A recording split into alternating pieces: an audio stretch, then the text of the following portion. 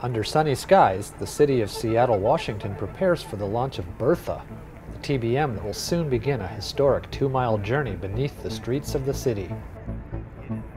Bertha's mission? To replace the earthquake-damaged viaduct that has been on the waterfront for more than 60 years. The TBM arrived here from Japan in April. We've spent the last few months assembling it and testing it. And we wanted to have a ceremony just to celebrate the TBM being here, ready to go for tunneling before we started tunneling.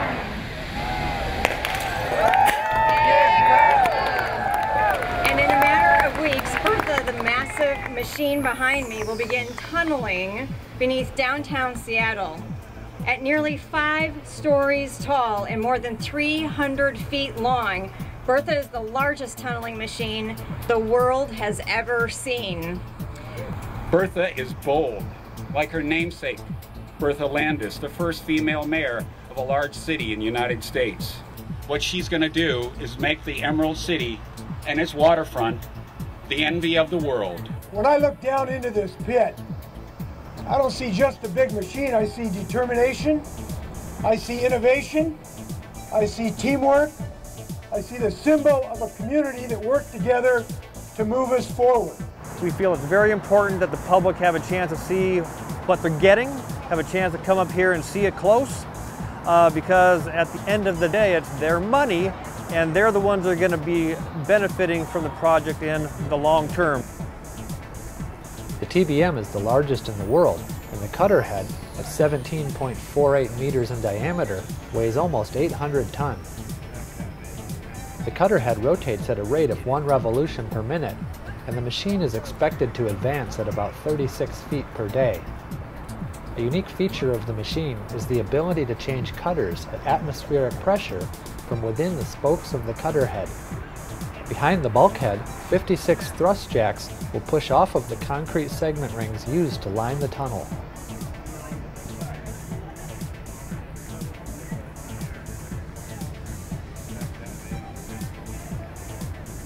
More than 2 miles of conveyor belt will transport the 850,000 cubic yards of material that will be removed during the excavation. This is the brain of the machine. With this you send signals to all of the different working parts of the machine. On the bottom part you will have all the excavation measurements. There you receive all the measurements from all your sensors and different systems in the TBM, and that is where the main work of the operator is going. So there he controls all the parameters and rotation, pressure on the cutter head, and everything. We are on time and on budget, and that's fabulous. Yeah, for a job that is this amazing and incredible and difficult, because there's nothing easy about this job, from a one-of-a-kind in the world and the conditions we're going to go under, and we've been under contract for 2 years now, so it's a very good place to be. In Seattle, Washington, Sterling Noreen for TunnelTalk.com.